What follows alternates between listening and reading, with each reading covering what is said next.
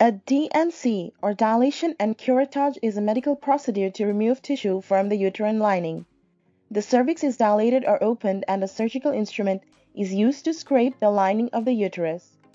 A D&C is usually performed in a hospital or outpatient clinic.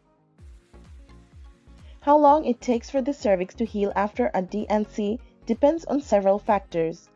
One is the person's age. Younger women tend to heal faster than older women. Another factor is whether the D&C was done for a medical reason or for an elective abortion.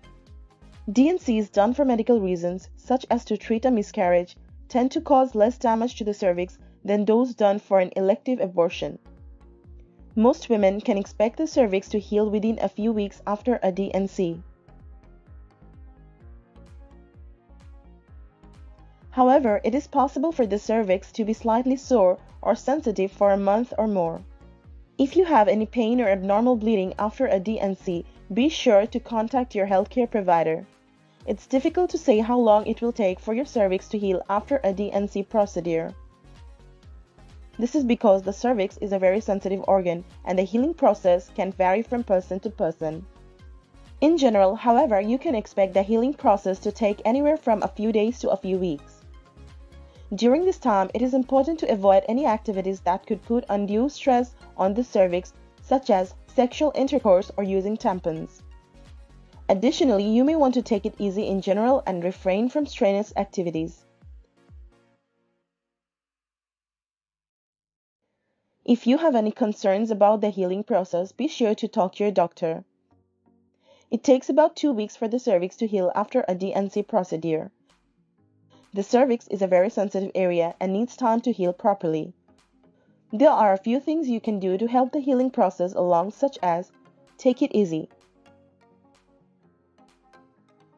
avoid strenuous activity and give your body time to rest, take over-the-counter pain medication if necessary, apply ice packs to the area for 20 minutes at a time several times a day, avoid sexual activity for at least 2 weeks. If you experience any severe pain, bleeding, or fever, be sure to contact your doctor right away. With proper care and rest, your cervix will heal and you can resume your normal activities. It takes around 2 weeks for the cervix to heal after a dilation and curettage procedure.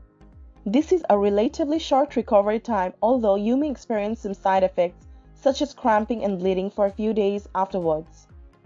Despite this, a D&C is a very safe and effective way to treat a number of different conditions.